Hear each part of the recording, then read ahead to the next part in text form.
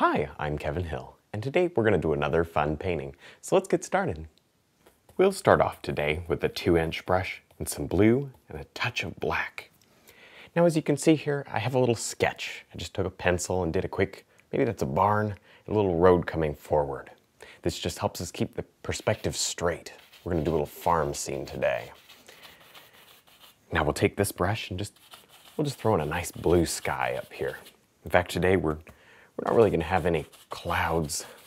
You know, we're going to have little tiny wispy things just made by not over blending the sky.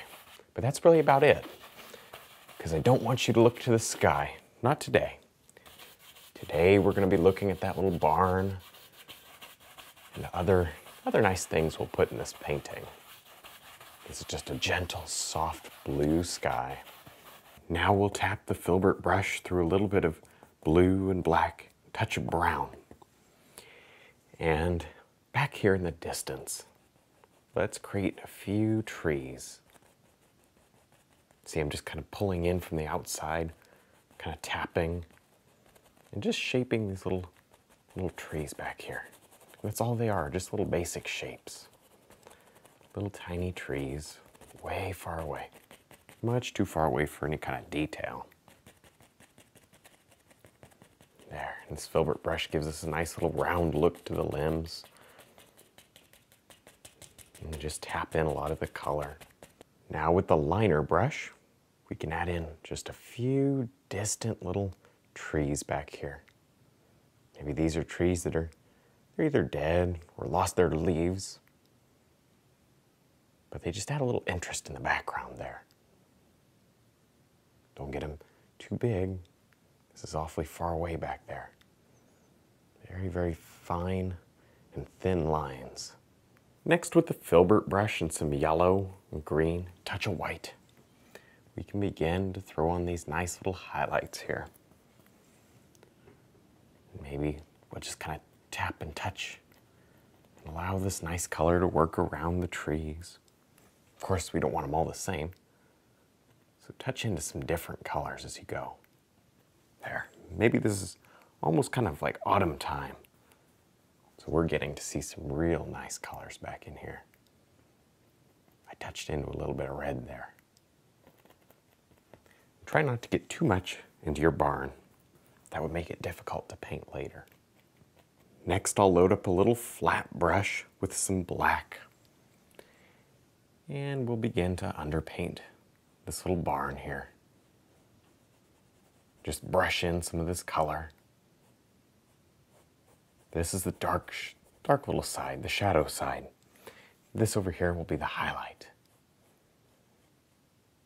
With a nice little synthetic rake brush, we can pick up a little bit of light gray color, and right back here, we'll just drag straight down. Grab it at the top and pull down. This color was thinned slightly, a couple drops of paint thinner. So look, you get all these little individual board shapes in there. But be gentle and careful. You can't hit it too many times or it'll just mix together. There. Leave all those nice light and dark areas in there. Makes it look exciting. With a small flat brush, we can drop in just the indication of a few shingles up here.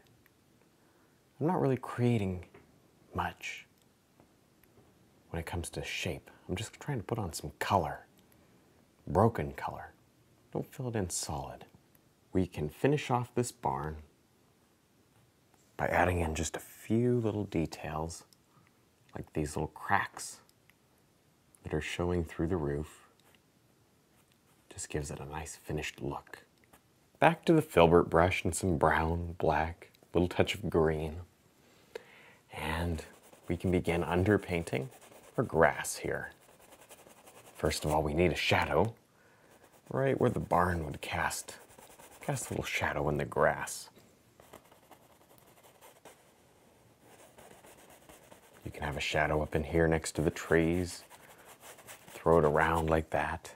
Then touch into your yellows and green. lighten the color slightly if you want to, but not much. Keep it pretty dark because, of course, we'll be coming back to add highlights. Now we'll pull the 2-inch brush through some yellow, green, touch of red, and then tap it. And we can begin highlighting here. So I'm just going to tap the brush right over the dark. And you can kind of decide, looking up at the sky and the building and where the light's hitting it, you can kind of decide where your shadow's going to be. There, something like that. Anything close is probably good enough. And tap. Quiet, soft, little grassy meadow here. And the more you tap it, the softer and gentler it becomes. I was really careful not to put too much paint here on the canvas, so I have a lot of opportunity to work with this grass. Make a lot of nice effects. Now, before we go too far, let's throw in a little bit of water down here. So we'll just drop in some color like this, sort of scrub it around. All right. Touch darker here at the bottom. There we go. Let it match that sky. And then your dark colors to reflect the land around it. Now with the 1-inch brush and some black, brown, green, touch of red. Mix all those good colors together. Tap the brush. And we've had it too easy. We need a big tree right in here. Just touch in. And shape the top and the edges. Let it come in and out. In fact, I want to see some little holes of sky shining through. That'll be pretty. Now with the filbert brush, we can add in a big tree trunk. And maybe another one. I don't know. Something that comes along like that. Oh yeah, look at that. They're big and thick because they have to hold up this heavy tree. Give them a nice thick base there. A lot of character in this tree. Now with the filbert brush, we can tap on a lot of nice highlight here. I'm just tapping and working my way along the tree. I'm loading the brush up with a few colors at once. A little touch of the white right out on the tip. This makes such a nice little limb effect. Little highlight. Just sticks way out here. I mean, look at that. That is really catching the light. Very bright, very shiny, very effective. Now with the filbert brush, we'll go through some brown and white. And maybe we want to add on a little bit of highlight here to this tree. There. Light pressure. Now with the filbert brush and some brown and white, we can go ahead and paint in the last unpainted area. Just kind of scrub this color around. This is going to be our little dirt path today. Maybe a little dirt road. I don't know, whatever you want it to be. They have to have a place to drive the tractors up into the barn. There we go. Scrub it right in. Not much paint. Really don't need much here. Just a little. Just enough to coat the canvas. Now with the liner brush and some brown, I have a little surprise for you. We're going to stick in a nice little duck here in the foreground. Just kind of laying around in the water.